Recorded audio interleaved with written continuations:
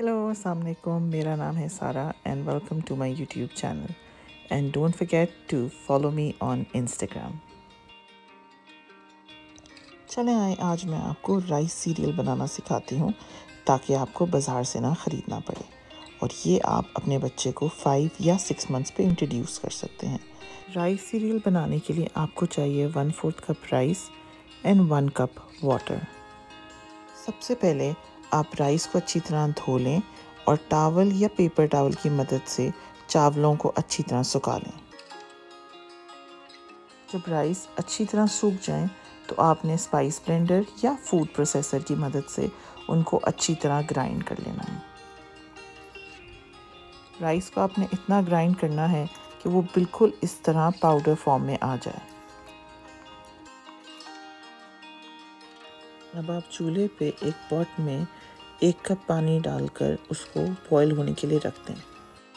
जब पानी बॉईल हो जाए तो उसमें आप राइस पाउडर डाल दें।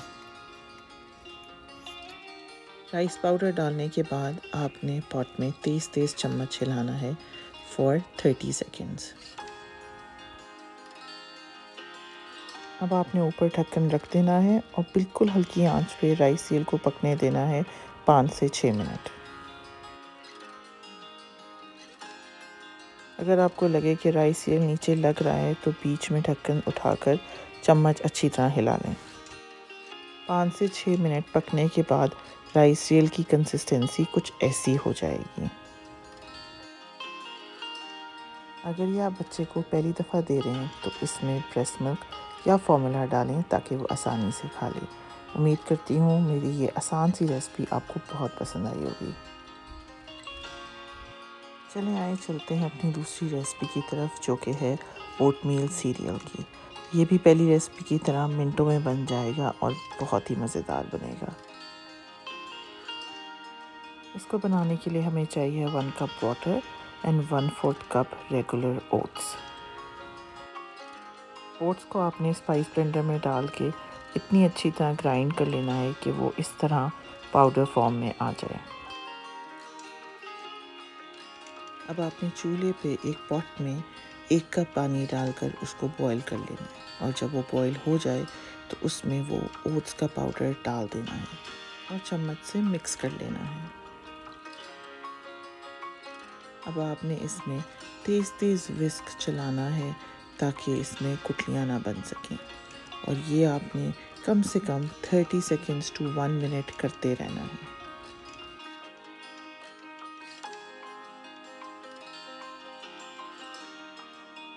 जब अच्छी तरह विस्क हो जाए तो उसके ऊपर ढक्कन रख दें और उसको हल्की आंच पे 8 से 10 मिनट तक पकने दें। बीच में ढक्कन हटा के आप इसके अंदर विस्क दोबारा मार सकते हैं ताकि ओटमील नीचे ना लगे।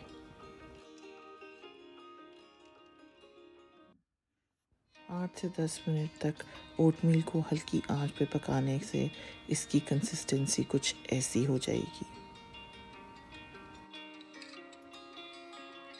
अगर ये आप अपने बेबी को फ़र्स्ट टाइम दे रही हैं तो इसके अंदर ब्रेस्ट मिल्क या फॉर्मूला डाल कर दें ताकि वो अच्छे से एंजॉय करे।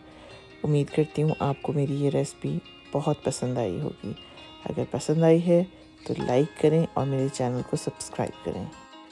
चलिए मिलते हैं नेक्स्ट वीक, तब तक अपना बहुत सा ख्याल रखें एंड बी काइंड। अल्लाह हाफ़िज़।